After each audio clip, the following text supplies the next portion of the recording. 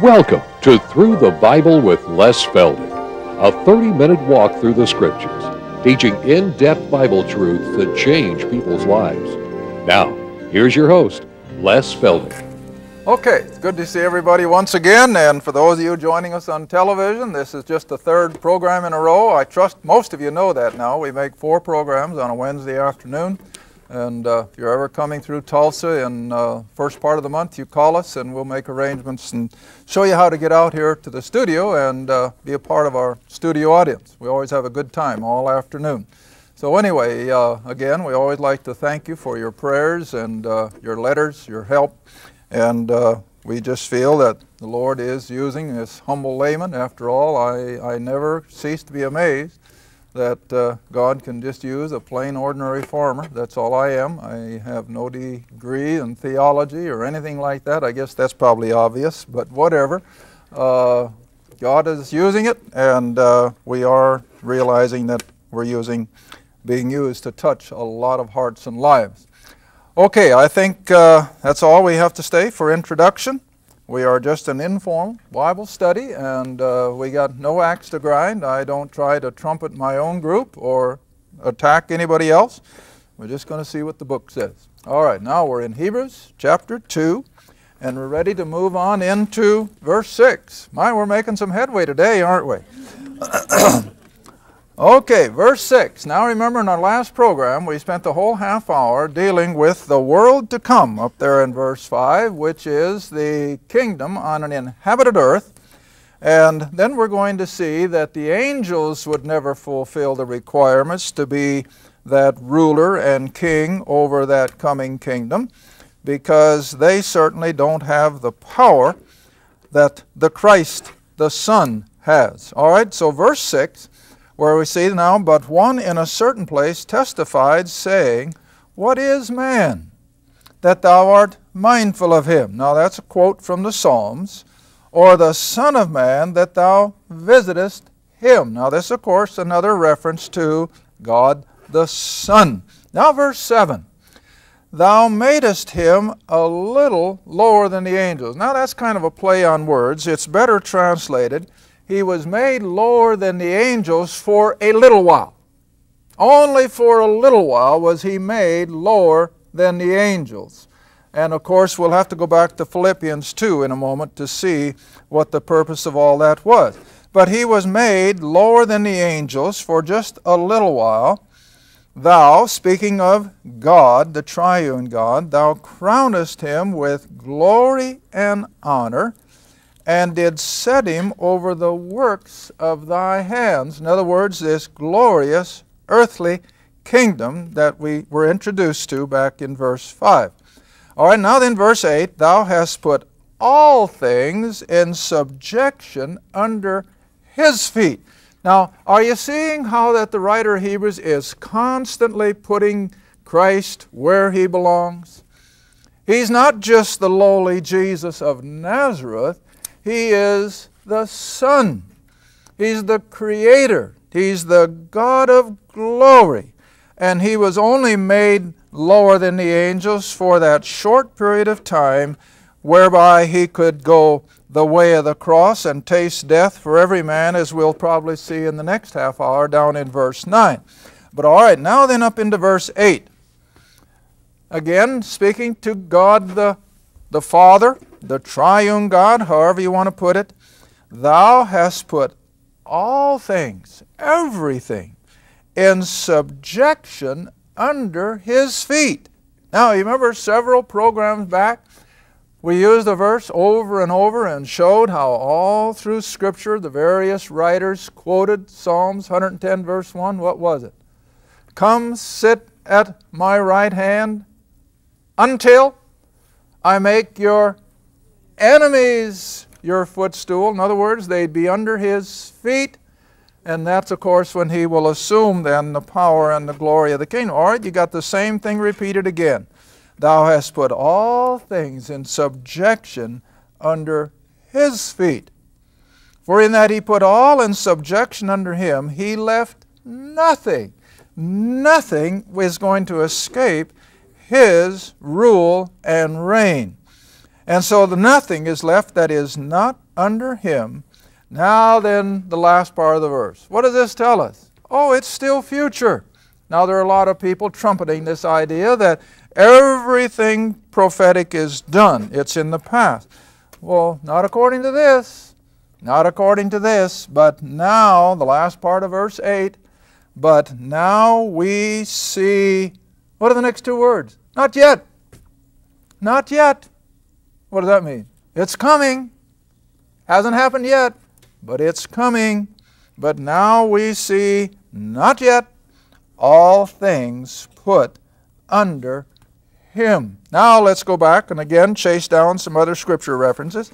Let's go back first to Philippians. Philippians. Chapter 2. And we're still on this whole concept of when he sets up this glorious earthly kingdom. Philippians chapter 2.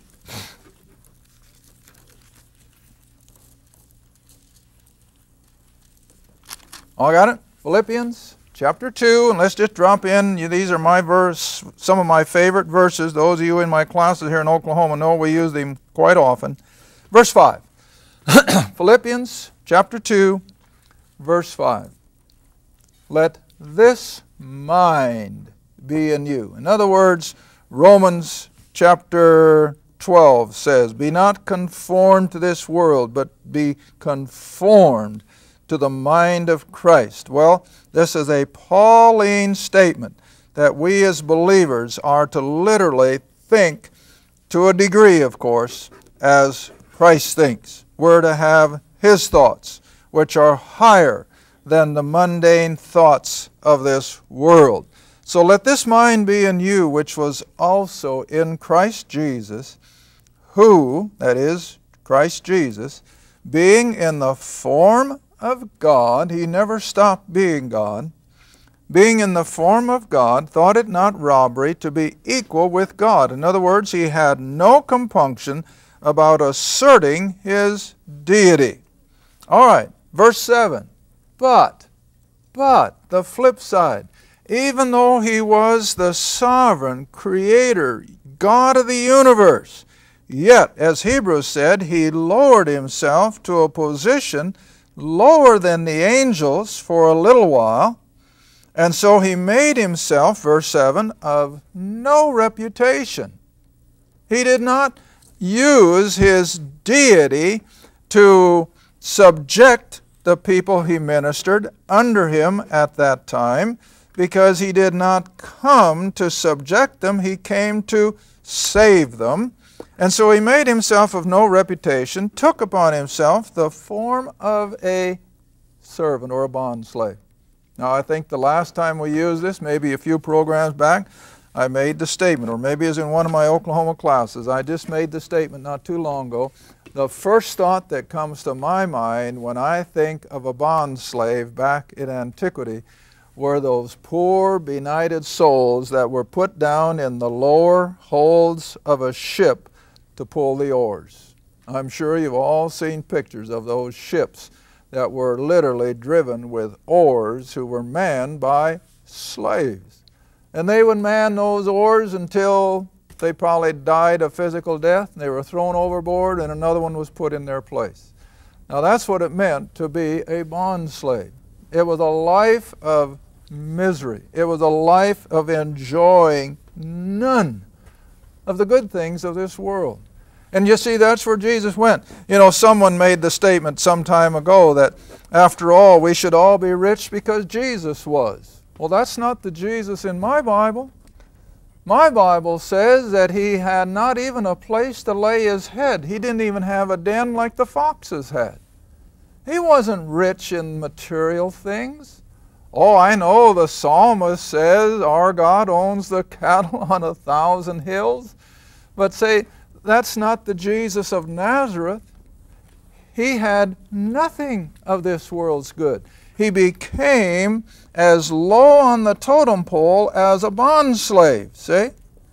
And then reading on in verse 7, Not only did he take upon himself the form of a servant, but he was made in likeness as a man. He'd had all the human frailties. Now stop and think a minute. After a long day of putting up with the press of the crowds and everything else, what did he become? Tired. He became physically tired. He became hungry. He became sorrowful. You say, when? Oh, you all know. At Lazarus' funeral. What did he do? Shortest verse in your Bible. Jesus wept. Why did he weep? In his humanity, he was just as sorrowful as any of you and I would be. And so this was all the price that he paid then, that he could go the way of the cross and suffer the death that you and I deserve to suffer. All right, let's read on here. These are tremendous verses. Verse 8, being found in fashion as a man, then he humbled himself as a man and became obedient unto death. And not just an ordinary death, but what kind? Crucifixion. The most horrible.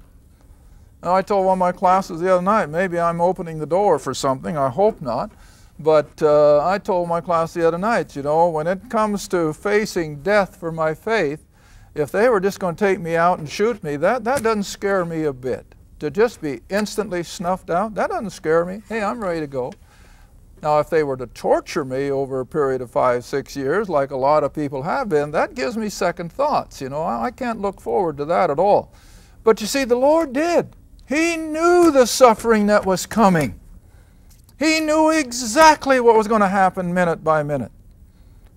He knew how those Roman soldiers were going to abuse him.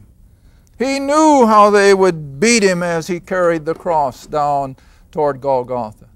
He knew the pain that would happen when they drove the nails. He knew what it was going to be like to hang on that cross. And he never shrank from it.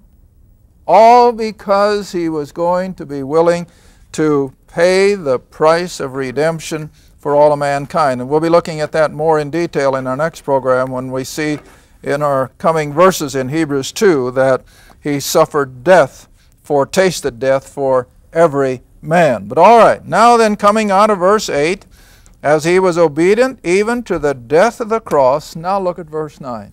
Oh, what a change. Wherefore? Because of all that he did to accomplish that work of the cross, wherefore God, see, the God of everything again, also highly exalted him, and has given him a name which is above every name, that at the name of Jesus every knee should bow. Now, I know we're living in a culture today, and I know that we have to be careful that we do not put others down, and I never like to, give that impression that we're smug or arrogant or anything like that. But I have used the word over and over on this program, and I even gave mention of a gentleman up in Minnesota who really complimented me, and he was a retired minister of one of our large denominations, and it was probably as sweet and as great a compliment as I could have ever received when he came up one time after one of our teaching seminars, and he said, "Les, I admire you because you stick so closely to an exclusivist salvation." Well, I'd never quite heard it that way before.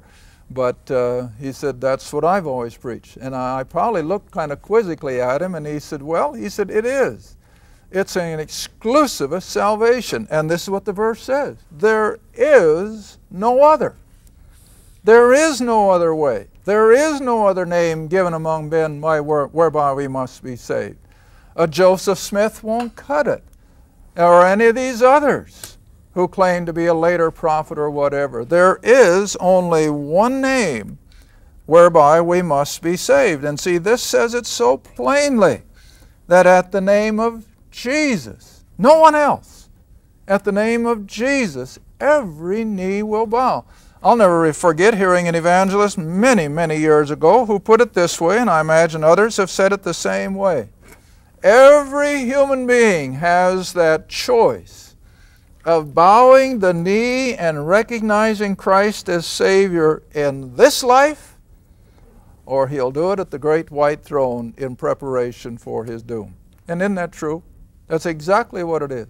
We can bow the knee and recognize Christ as Savior now and go on with joy evermore, or we can reject it, pass off this life, but one day come before Him at the great white throne, and every lost person of the ages are going to bow the knee, and they're going to recognize finally that He was who He said He was. But it's going to be too late, because He won't be the Savior at the great white throne. He's going to be the judge. All right, so now then, verse 11, and that every tongue, whether in this life or the one to come, will confess that Jesus Christ is Lord, to the glory of God the Father. Well, these are all references that give rise to His coming exaltation. All right, let's come back a few pages, honey, to Ephesians. All still showing how that He was made lower than the angels for a little while, but the day is coming when He is going to be exalted. He is going to be the king over this earthly kingdom. And now let's come down to Ephesians chapter 1. Oh my goodness. Let's come into verse 7. You know, I look at these and I think, oh, they're all too good to pass by, but for sake of time, we have to be judicious. Here in Ephesians 1, let's jump in at verse 7. Remember now that Paul is constantly using the prepositional phrase in Ephesians that speaks of our position in Christ. Verse 7, in whom we have redemption through His blood, the forgiveness of sins according to the riches of His grace, not our desert, but by His grace. Verse 8, wherein He hath abounded toward us in all wisdom and prudence. Verse 9, having made known unto us the mystery or the secret of His will, according to His good pleasure, which He hath purposed in Himself. Now here comes in verse 10. That in the dispensation of the fullness of time, that's just another expression for this coming kingdom. Just another way of putting it. That in the dispensation of the fullness of time, He might gather together in one all things in Christ, both which are in heaven, which are on earth, even in Him. Then verse 11, in whom also we have obtained an inheritance, being predestinated according to the purpose of Him who worketh all things after the counsel of His own will. Now these are all references then alluding to His coming power and majesty that will be put above everything, and all of His enemies will be put under His feet. All right, now then, I think we can also go back to, let me see, I'm just thinking real fast here. Let's go back to 1 Corinthians.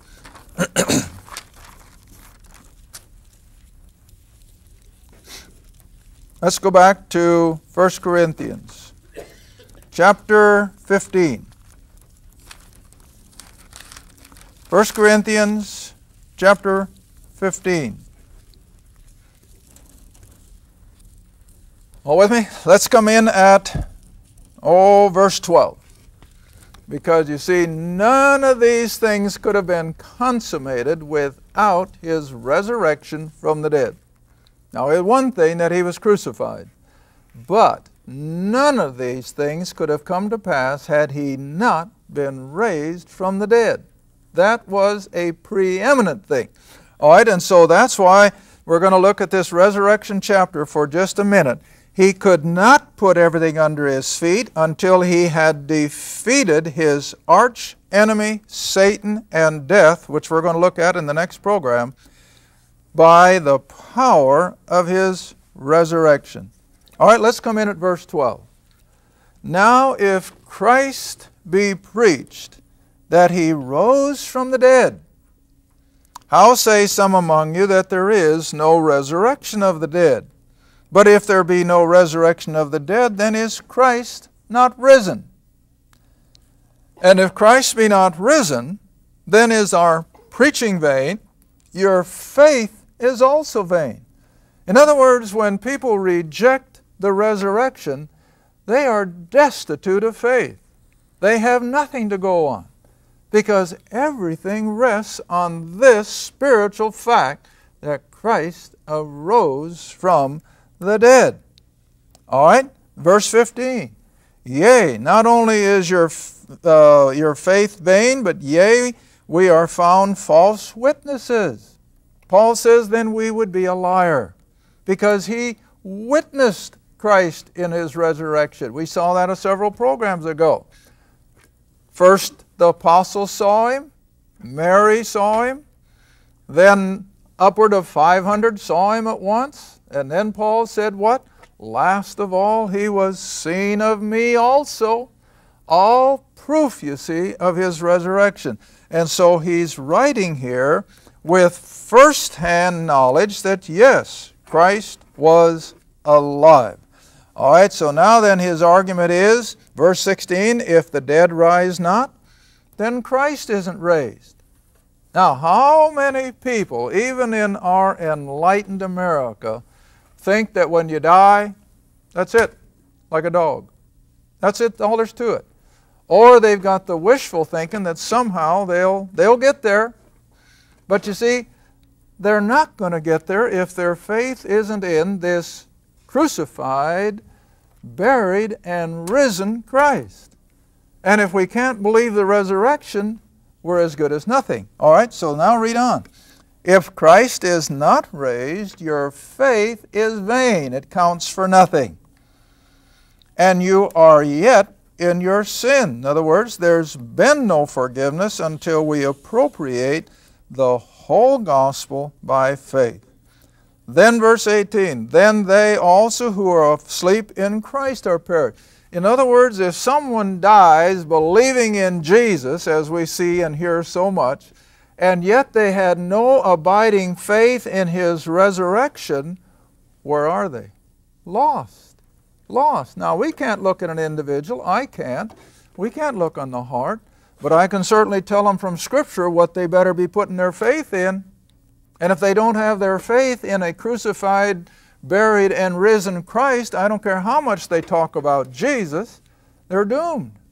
And we have to be careful that we never mislead people that they're somehow going to make it short of Paul's gospel. All right, then, verse 19. If in this life only we have hope in Christ, we are of all men most miserable. And that's a lot of professing Christians today. Oh, they talk about Jesus and they claim that and love Jesus, but they, on the other hand, have never placed their faith in that suffering, crucified, risen Lord. All right, now then I wanted to bring you all down to verse 24, so let's just keep going. Verse 20. Verse 20. But now, no ifs, ands, buts about it. Christ is risen from the dead. He has become the firstfruits of them that slept. For since by man came death, like I said, we're going to be looking at that in the next half hour. For as by man came death, by man, the second Adam, Jesus of Nazareth, the second man came also the resurrection of the dead. So on the one hand, we have the federal head of the human race, Adam, who plunged us into the fall and into our lost estate. The second Adam has accomplished everything to bring salvation to everyone that will believe it. All right, then verse 22. For as in Adam all die, even so in Christ shall all be made alive. Now there won't all be believers, of course, but Christ Himself said. In fact, come back to John's Gospel, chapter 5, honey. Back to John's Gospel, chapter 5. I think we got time. And this is exactly, I think, what Paul is alluding to. That even the lost, now a lot of people don't realize this. I know they don't. But even the lost are going to be resurrected. John's Gospel, chapter 5, verse 28. John's Gospel, chapter 5, verse 28. Jesus is speaking. He's in his earthly ministry. And he says, "Marvel not at this, for the hour is coming, in the which all that are in the grave shall hear his voice." In other words, everyone who has ever lived and died is going to be resurrected. Verse 29, "They shall come forth. They who have done good," in other words, people of faith, "will come to a resurrection of life. They who have done evil," in other words, they've stayed in unbelief, "they're going to come to the resurrection of condemnation." Those are the two resurrections, and of course the book of Revelation separates them then by 1,000 years. But anyway, come back to 1 Corinthians. You only got a couple minutes left, and we got to wind this one up.